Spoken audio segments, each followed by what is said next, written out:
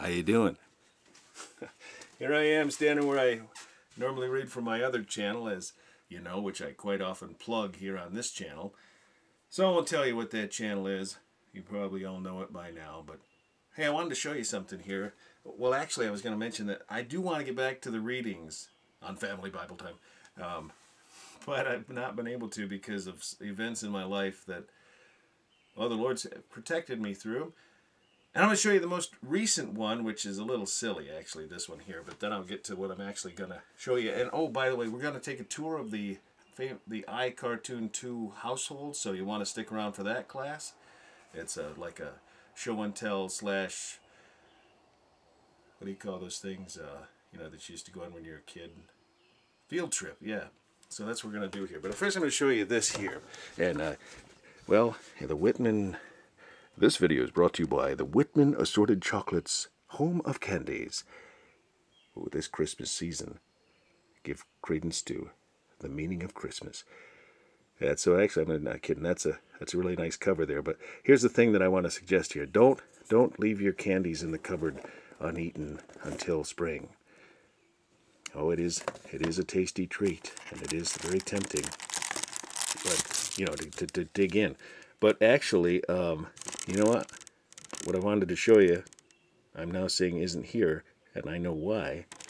Because somebody's gotten into this thing. Okay, and there's one that's gotten into it.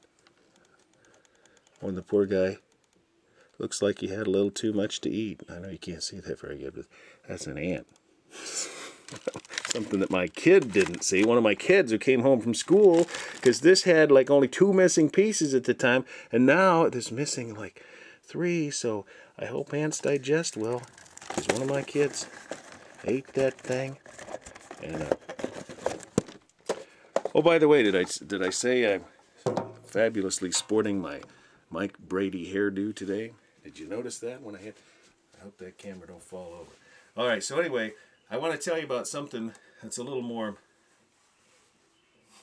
well, not life-threatening, but certainly more of a loss, or it could have been a huge loss, actually, than the loss of my candies to the ants and my unobservant kids. Anyway, so that's the most recent thing in my life. But in the last couple of weeks, I've been really wanting to get back to the Bible reading, but I haven't been able to because of car issues. Now, before I tell you the most recent thing, I want to give you a couple examples of some stuff that's happened in my life. You know that song "Angels Watching Over Me" by Amy Grant? She talks about, you know, I think I mentioned this in my Honda video a couple of years ago, and this does relate to my Honda van once again. But, you know, it talks about a wayward car that, you know, runs out of gas just before it hits a person or something, you know, and those are the kind of things that one day in heaven we're going to get a whole boatload of those things. The Lord's going to show us, you know, that time that you got that flat and you're really bummed. Well, there was a huge tractor-trailer accident down the road that you'd have been involved in. If, you know, or you lost your keys or something like that, you know, that just holds you up. Well, I had some interesting things happen in my life, and I'll mention like 3 of them before I get to the most recent. You know, one time I was dropping my daughter off when she was a little kid at my mom's house. I'm driving down the road, and all of a sudden a ball appears from out behind the car.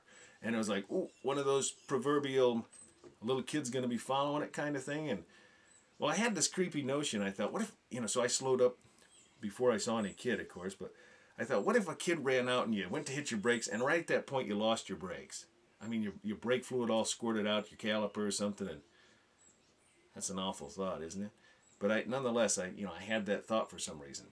That day, after I picked up my daughter and went back to the trailer park where we lived, and I was pulling in the driveway of our trailer, I would once in a while with my little daughter, when she was dozing off or I need to get her out or whatever, you know, when she's just a little squirt, you know, do this kind of deal where you're coming to a stop really slowly, you know, you're just kind of, you know, like you do it at a stoplight once in a while, you kind of drifting a little bit, then just hit the brake, and everybody jerks in the car, and it kind of shocks everybody.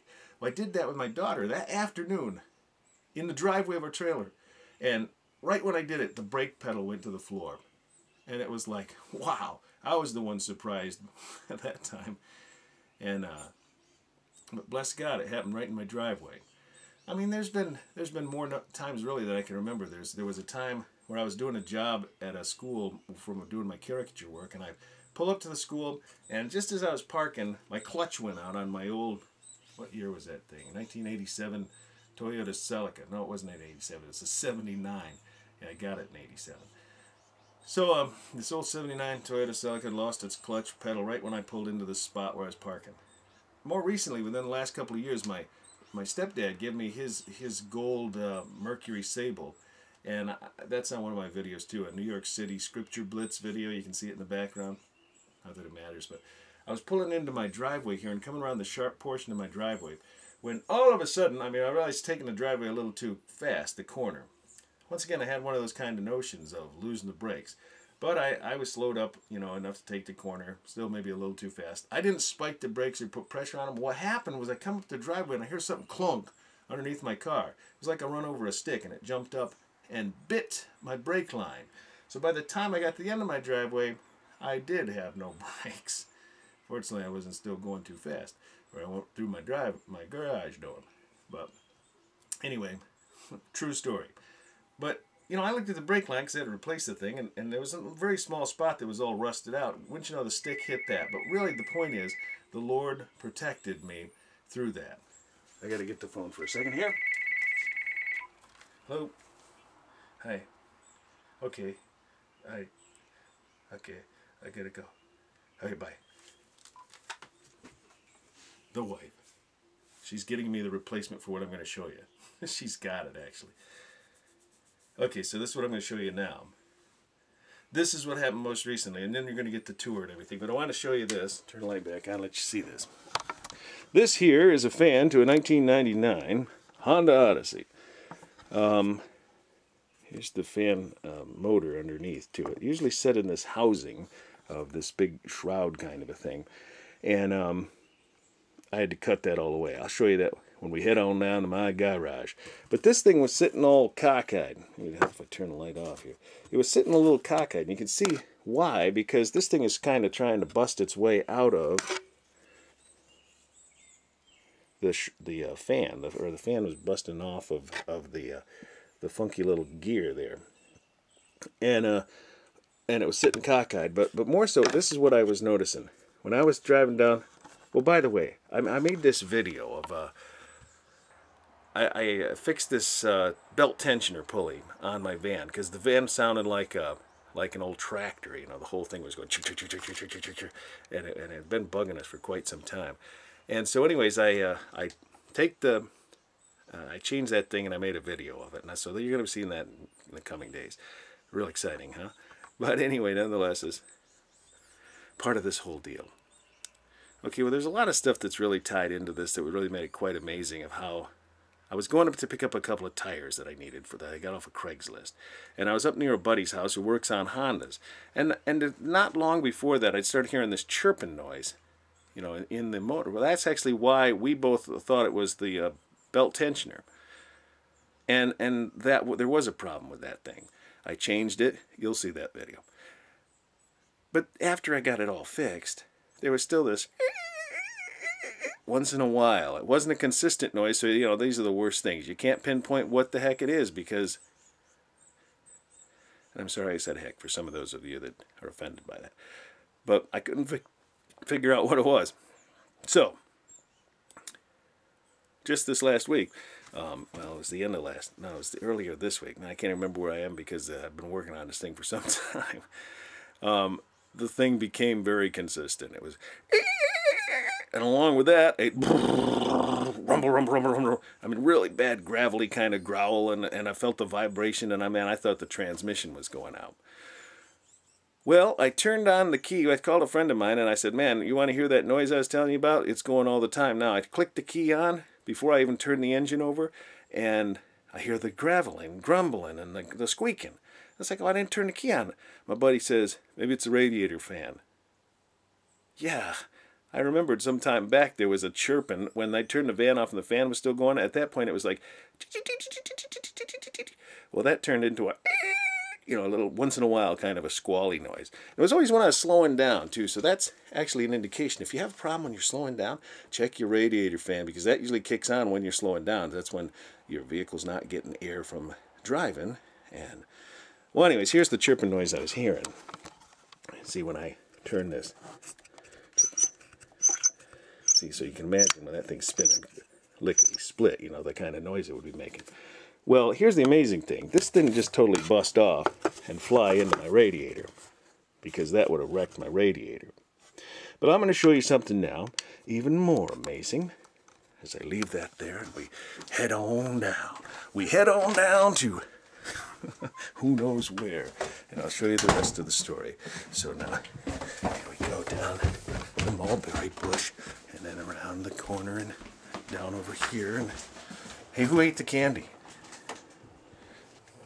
I mean, you, huh? Did you eat the candy?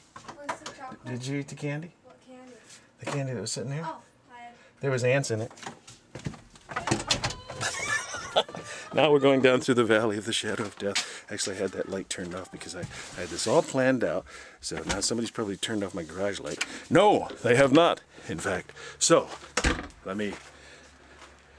Oh, hey, look. For a limited time, on video, let me show you this.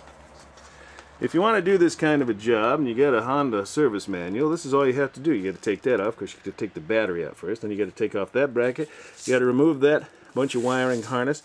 You got to take out the tray that the battery sits on. There it is there. And then you got to move some cables here. You got to disconnect some hoses, which you don't actually have to disconnect the bottom hoses, but take off that bracket, and there you go. The fans magically jump out. Well, it's not quite like that. You actually have to remove a little bit more. So there's even stuff underneath it I'm not showing you that you have to take off in order to get to the stuff underneath.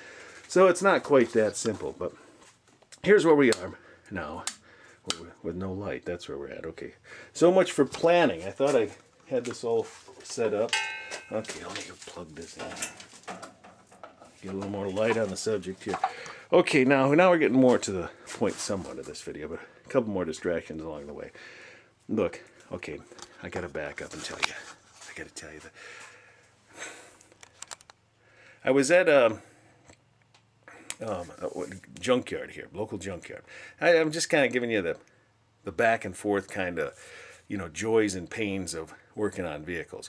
But I'm gonna turn this positive, because it also has something to do with the Christian life, and you know how you go through these times of victory, and then right away, what was the point of that? You know, it's like that didn't accomplish or turn into what I thought it was gonna. You know, you thought it was gonna be something good and happy because something good happened. I mean, that happened a lot with when I was working with my mom before she passed on. But you know, there were times where it was like, oh, that's great.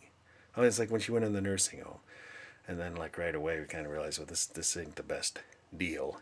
And it was back and forth like that throughout the whole thing. Well, anyway, same kind of thing here. Let me just show you a couple things here.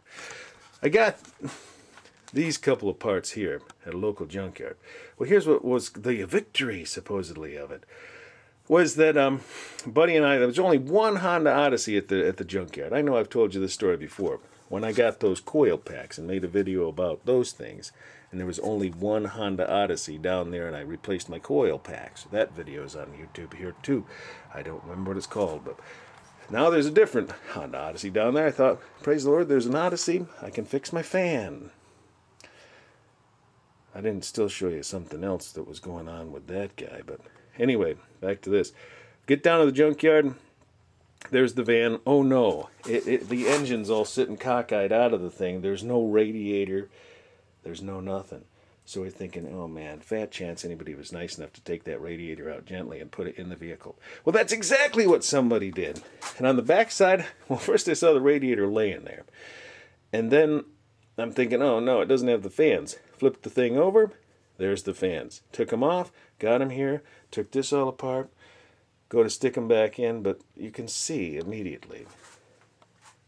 This is the AC condenser. Now you can see that thing ain't the same size as that thing. That's like a toy compared to this one. Look at this one. This one here is the radiator fan. And look at the housing of the thing, of that fan I was showing you in the reading room there. That went in there. I cut off all the fins so I could get that thing out of this little area. Okay. So there's a problem. There's also a problem here. Look how close these tabs are together, and look how far apart those are. They are not going to fit in this spot on those nubs. They are too far apart. So nonetheless, this is not the right thing. See, there's the nubs that don't fit. There's two thingies on the bottom of my condenser fan. There's only one there. Okay, well anyway, this is from a Honda Prelude. Anybody got a Honda Prelude, need some fans? I'll sell them to you real cheap. Wink, wink. Okay, well anyway, I guess they are supposedly supposed to fit on a 99 Odyssey, but I don't know how to do it. So I'm getting the parts. That's what my wife called me up to tell me she got one of the fans here. Well, I want to show you this. Now here we're at the point of the video. Really. I heard the squeakity squeak. I didn't know what it was. The day that I heard the squeakity squeak and it kept going, while I was also hearing the rumbly rumbly, this is what was going on then. Look at this thing. Look at how she broke. If it weren't for that little, type of nut that it is, with that little lip on it, this thing would have flown right off and ruined my radiator. But this is the really cool and amazing thing. Not only did I finally, once and for all, figure out or know absolutely what the problem was, I had another problem at the same time, which was of only the Lord's doing, because just to consider this, okay? I mean, I had to think of all these things because, you know, I went through the time of, yay, there's the radiator fans, and we got it all apart, and then, oh no, they aren't the right ones. I can take those back and get a refund. I broke down and bought new ones from a buddy of mine who can get good deals because he works on cars. But here's the thing. Let's just say I figured out that one fan was messed up, and I replaced it and went through all this work. It would have been no time at all before Mr. AC compressor fan broke like it did, and I'd be doing it all over again. So the Lord allowed these things to busticate at the same time to save me some work. Now, we're out of vehicle and we're having to rent a car and all those kind of things, but the Lord will provide. And I really make this video just to kind of encourage you that if you are going through times of this trial of, you know, things going good, and then next thing, why did that happen? I thought it was all supposed to be good. Hold on. Just had a kind of a carnal notion. You know the song, hold on, I'm coming. Hold on, I'm coming. Think about that with the Lord. The Lord is coming back. And we're going to be, squeezing myself out of the garage there. We're going to be seeing the Son of God, coming down through the clouds with power and glory. And we're gonna be all right. I want to show you one more thing and ask you a question. This will be kind of a test to see if you sat through my whole video. I got these cool Father's Day flowers a few years back, and every year they keep producing more plants and more buds. This year we're up to 3 on each plant. Well, I think this was the original plant. It's got 3. Actually, this one's got 2. It's very tall compared to the others. These things normally grow really big, but because we're in the shade, I guess, they don't grow too big here. But anyways, something's eating my plants. Look at that one. It got all ate up. That one got all ate up. And this one's getting ate up. And look, maybe that's the culprit. That ant. It's the ants again. By golly. Well, anyways, if you happen to know what you can put on these things I can't tell you what they're called. I don't remember. Some sort of lilies, but I like to preserve those. So anyway, that reminds me also, I'm going to make a video, Lord willing, about some stuff that happened with some daylilies of mine down the road, and so I'm going to be making a video like that soon too. Man, this turned into a 20-minute long video. I'm real sorry about that, but once again, I bless the Lord for how he protected us, took care of us, didn't allow that radiator fan to blow up on me and cause more of a problem there, and most of all, how he's given me protection. I didn't ever tell you, but the way that all transpired, it happened just before I was dropping off some things at a thrift store, and it was like right before I got there, and I was able to pull in the thrift store parking lot, park her like she was dead to let the tow truck man come and take her away. So now we're over 20 minutes. So I appreciate you stopping by. Thanks for coming by. I really appreciate all of you folks that subscribe and watch these videos.